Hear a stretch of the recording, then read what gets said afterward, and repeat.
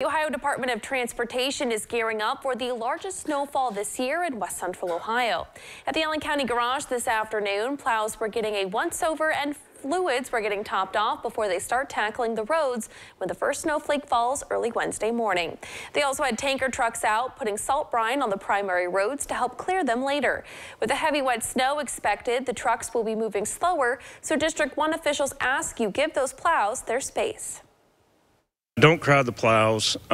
If you get back behind the plow truck, please allow enough stopping distance and, just stay clear of them and let them do their job. If you got to go out, just take your time, drive slow, be cautious of your surroundings, and if you don't have to go out, stay home where it's nice and safe.